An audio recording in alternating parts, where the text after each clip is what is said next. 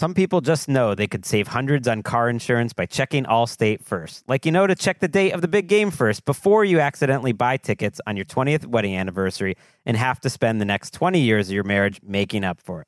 Yeah, checking first is smart, so check Allstate first for a quote that could save you hundreds. You're in good hands with Allstate. Savings vary, terms apply. Allstate Fire and Casualty Insurance Company and Affiliates, Northbrook, Illinois. You go into your shower feeling... But as soon as you reach for the Irish Spring, your day immediately gets better. That crisp, fresh, unmistakable Irish Spring scent zings your brain and awakens your senses. So when you finally emerge from the shower, 37 minutes later, because you pay the water bill so you can stay in there as long as you want, you're ready to take on the day and smell great doing it. Irish Spring Body Wash and Bar Soap. Fresh, green, Irish. Shop now at Walmart. Welcome to another edition of Papa's Perspective, brought to you by Bob's Discount Furniture, the official furniture store and official mattress partner of the New York Giants. We continue our celebration of 100 years of the New York Football Giants, and the Giants captured their first Super Bowl in the 1986 season. And who better to have on than the man who presented Wellington Mara the Super Bowl trophy for the first time? You are looking live. Brent Musburger of CBS and then later ABC joins us for this episode. Brent, thank you so much for a couple of minutes today. It's a pleasure to go back and talk about some of the great moments in the history of the NFL.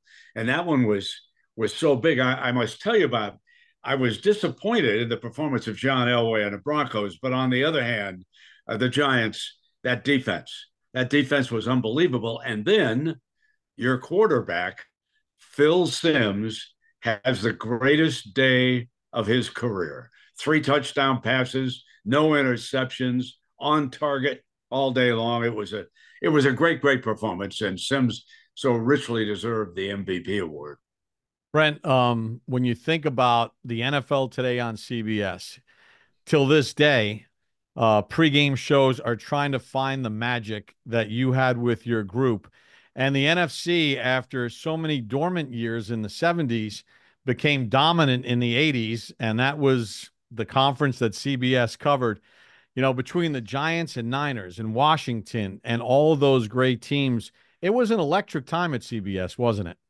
Oh, it really was. Hey, you overlooked, Bob, the Dallas Cowboys. That's right, the Dallas Cowboys. But by the mid-'80s, they were starting to fade a little bit. They were. But, of course, it was a giant, Coach Landry, who put the show on the road. When you look back and you think about the history of the Giants, and you're doing it, and I think about Vince Lombardi and Tom Landry coming from that coaching staff. And then they went on to have such great success with Green Bay and Dallas, what the Giants meant. And they were part of this revival in the 80s. You mentioned it. We were extremely fortunate. First of all, I had great people, Bob, working with me. Phyllis George, obviously Dallas Cowboys. Irv Cross, who had played and who I knew at Northwestern before he went to the National Football League. Then we added Jimmy the Greek, and it was just kind of a mixture of personalities that worked. But then along came the NFC revival, okay? The Giants were part of it. Let's not overlook what the Chicago Bears were doing.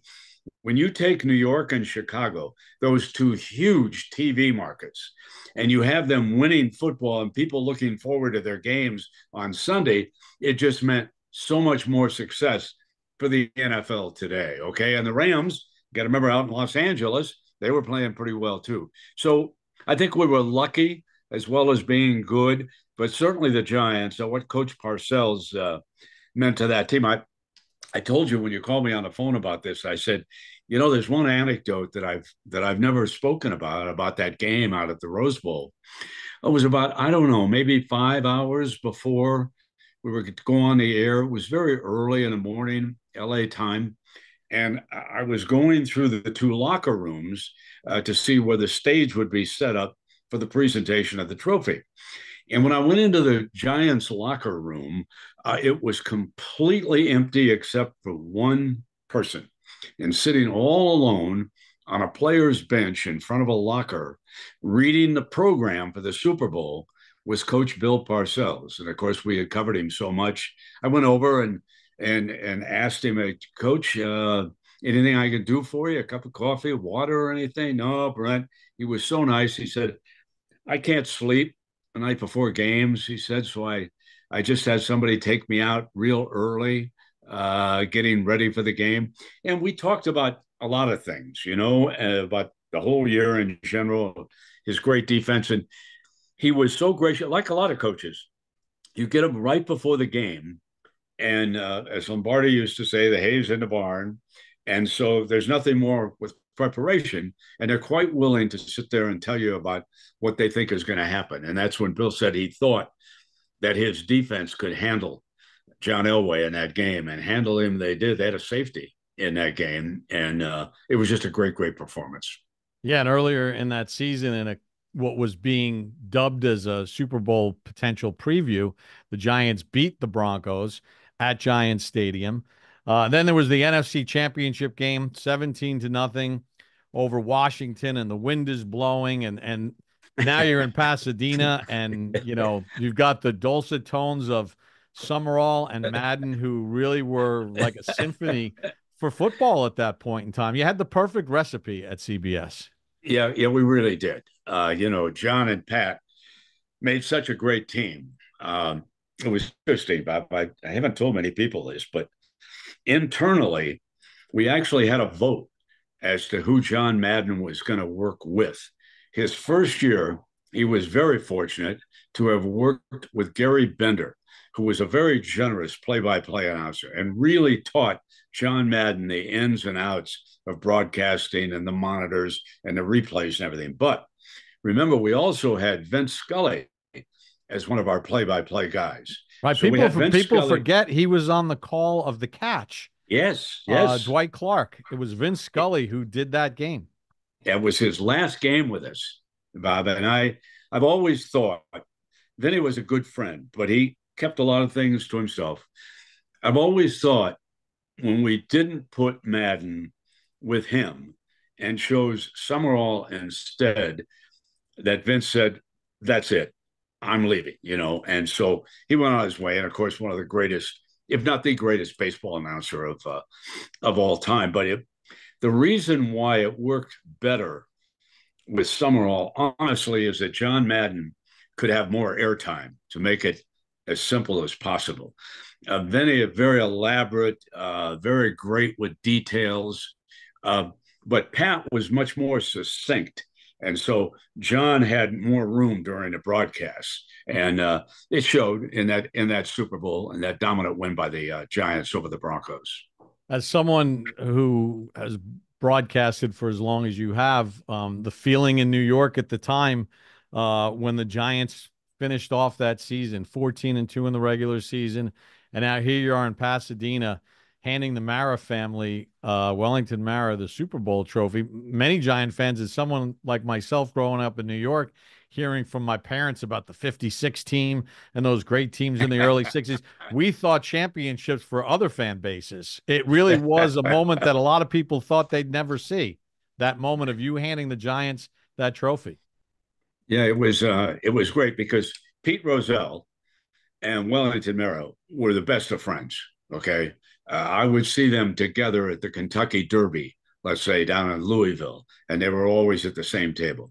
It meant so much for Pete to be able to hand that trophy off to Wellington, and then Coach Parcells is on the other side of me when it happened. I want to tell you a little anecdote about Wellington. Really a nice man. I really liked Wellington. He was class personified. But I was going out for a Monday night game at Giants Stadium, and I took my wife Arlene with me. And I was doing the pregame, halftime, working with Jack Buck and Hank Stram on the radio on Monday nights. So I went, I said, Mr. Mara, would you mind if Arlene sat in your booth with you for the game? I'm going to be over in the radio side. Pause. He said, Brent, I'm sorry, but I can't do that. And I thought, well, I was a little put off, but okay, you got to deal with what you got to deal with. And we found Arlene a place up in the press box where she could sit and watch the game and not bother anybody. Well, later in the season, Wellington came to me and said, Brent, I want to apologize. And I thought, what's this about? And he said, I know you wanted your wife to sit with me, And he said, the reason why I told you no is he said, I get a little upset during games, and sometimes I'm profane, and I just didn't want your wife to hear that. It speaks volumes about Wellington Mara. He like I said, he was class personified, and it was so great. And immediately after he accepts the trophy from Pete, what does he do? He laterals it off to his coach. I mean, he passes it off, passed it along, and it was a great moment in Giant history, and I was proud to be part of it. Yeah, and you also were part of now having moved to ABC, you were part of the trophy ceremony in Super Bowl 25. And that was a unique situation because of, the Gulf War. And I remember just trying to get into the stadium in Tampa and the security, a whole different vibe than Pasadena, wasn't it? Oh, it really was. And in that game, because it was so close, coming down to the end and the missed field goal by the Bills, okay, Commissioner Tagliabue, who had taken over from Pete, he and I were actually standing at the far end zone because we didn't know where to go, which locker room to go into. Okay. So we saw from behind that missed field goal just off to the right before we went in to give the Giants that trophy. Brent, this is a lot of fun going through this. I want to go back to just Super Bowl 21 one more time here. I mean, sure. Some fans forget that it was a game at halftime. I mean, it was 10-9, and the Denver Broncos were leading, but the Giants' signature goal line stand and the Rick Carlos missed field goals, and then the second half, I think what we saw during the course of the season with the Giants being such a forceful team kind of played itself out. Yeah, exactly. Listen, you couldn't handle that Giant defense. I mean, Lawrence Taylor, everybody talks about him, maybe the greatest of all time, but Carson and those other guys up front, I mean, they were bringing heat on every snap. I mean, remember now, they had a safety against Elway. They took him down in the end zone, and it was not easy getting John down. John was a very mobile, one of the first of the real mobile quarterbacks in the National Football League. So it was the fact that the Parcells defense didn't yield and Sims did the rest. And yes, it was close at halftime, but I remember John Madden. I said, John, what do you think? Up at halftime, we were doing a commercial break just before they kicked off. And he said, Brent, I think the Giants are dominating defensively. And John was so perceptive about things like that. And so he saw it coming. For a lot of our audience who are Knicks fans, everyone remembers the Willis Reed 2 jumpers against the Lakers, but it's Walt Frazier who wound up having a triple-double with 36 points. You could almost make the analogy in Super Bowl 21. Phil Simms is 22 of 25, brilliant, but Carl Banks had one of the great individual defensive games, and if it wasn't for 22 of 25, Carl could have easily been the MVP of that Super Bowl. Yeah, true enough. You could have taken a couple of the defensive guys, but Sims, listen, and Bill said it during a post-game interview when I went back and listened to it. I pointed out to him that I thought it was the best Super Bowl performance by a quarterback since Terry Bradshaw's run with the Steelers. And Parcells immediately said, might have been the best ever. And I think he was right. I went back and looked at some of the numbers and things that happened. I think that was, at that point, the greatest Super Bowl performance by a quarterback in NFL history. I just want to, in kind of wrapping up, you think about Bill Walsh and those Montana-led teams. You had Joe Gibbs and that team identified as the Hogs. And, of course, you had the Super Bowl Shuffle Bears with the Fridge and Walter Payton and sort of that circus act. And then you had LT and the Big Blue Wrecking Crew defense. There were a lot of personalities that CBS was really able to dive into, wasn't it? Oh, Bob, one after another. We couldn't wait to talk to any of those guys that you mentioned. It brings such a smile to my face to have had characters and personalities like that in the NFC. That, when you really think about it, in the NFL today, those personalities, and even now when you mention them, football fans like you and me, brings a smile to our face when we remember how good these guys were. Okay. I mean, I can still remember the Fridge scoring that. Listen, the Fridge meant a lot to gambling in Las Vegas, where I now live, because that was the first prop bet that was ever put up. It was put up by friends of mine at Caesar's Palace, and will the fridge score a touchdown? Okay. And there was a big number on it. All right. And guys would come in with their $20 bills and they bet the fridge is going to score, the fridge is going to score. And of course he did, and it cost Caesar's a lot of money, but then prop bets took off from there. Mike Ditka, who's a very dear friend of mine, many a time he has said to me, Brent, I know it was fun having a fridge score, but I made a mistake not getting a touchdown for Walter Payton. And to this day, that's Mike's greatest regret. But for his gambling buddies, they love cashing that ticket on the fridge score and that touchdown. Believe me, Bob.